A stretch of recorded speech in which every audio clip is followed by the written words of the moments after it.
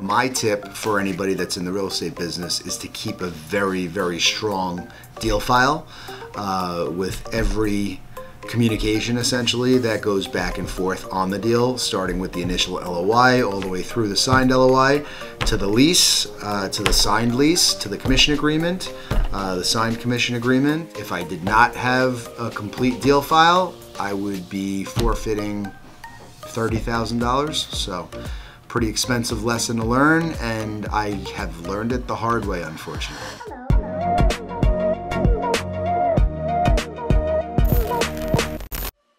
Be prepared for a lot of no. You have to be a master of time management and organization. Basically, you want to get people into space that suits them, where they can be successful. It isn't just about doing a deal, it's about putting a tenant or an owner into an area where they can be successful. Because let's face it, these leases are usually 10-year terms with options, right?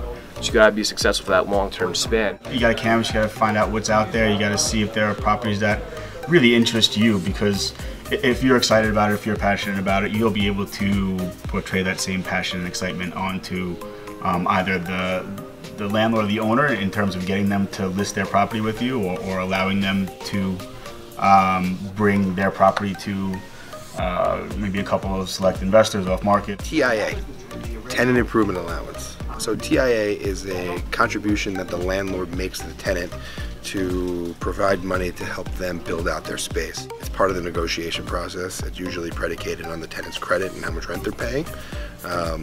But it goes towards the tenant's build out, and it could be either in lieu of the landlord doing more work, or it could be on top of the landlord's work. It all depends on the tenant and the requirement and how much the landlord really wants to get the tenant in there.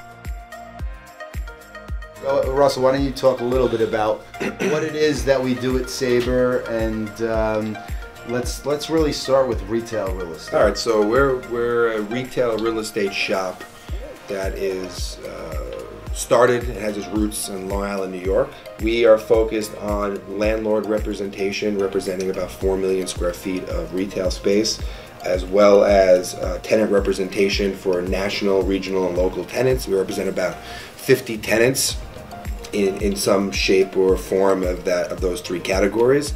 So I will add, the inspiration for starting Sabre was working at a smaller, very local boutique retail company.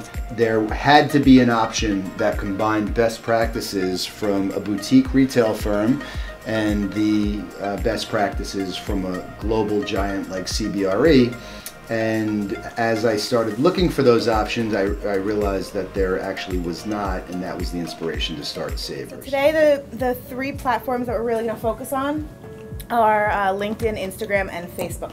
I just wanted to talk about a little bit what types of things we could all be posting on our individual social media pages, how we can interact as a group and really comment on each other's posts on Facebook, Instagram, and LinkedIn, and then that obviously drives traffic and shows more engagement to our audience as a whole.